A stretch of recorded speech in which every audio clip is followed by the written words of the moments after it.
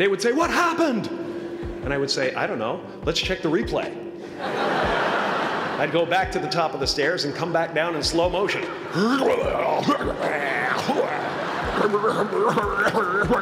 My father could have been a great comedian, but he didn't believe that that was possible for him. And so he made a conservative choice. Instead, he got a safe job as an accountant. And when I was 12 years old, he was let go from that safe job. And our family had to do whatever we could to survive. I learned many great lessons from my father, not the least of which was that you can fail at what you don't want. So you might as well take a chance on doing what you love.